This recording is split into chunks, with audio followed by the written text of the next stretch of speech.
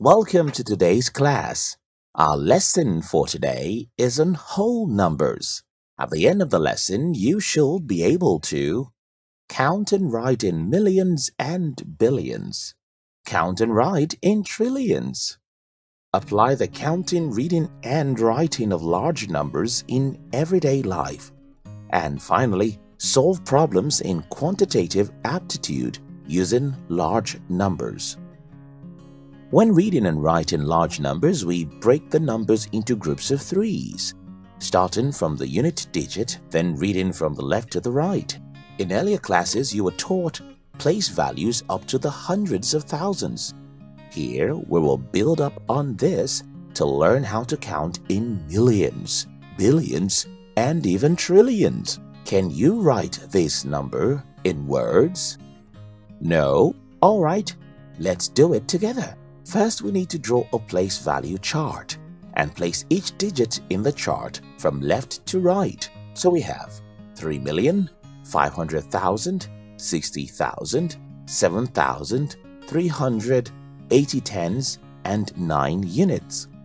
Simply put, the number is 3,567,389.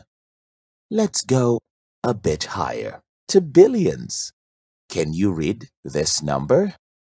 Well, as usual, we need to draw a place value chart and place each digit in the chart from left to right. So we have 1,900,000,000, 80,000,000, 7,000,000, 650,000, 5,000, 400, 30 tens, and 9 units. So, putting it all together, we have 1,987,655,432. Now, let's move further to trillions. Can you write this number in words? First, we need to draw a place value chart and place each digit in the chart from left to right. Let's read it together. So we have 3,400,000,000,000, 50,000,000,000, 6,000,000,000, 700,000,000, 80,000,000, 4,000,000, 500,000, 10,000, 5,000, 600, 70 tens, and 4 units.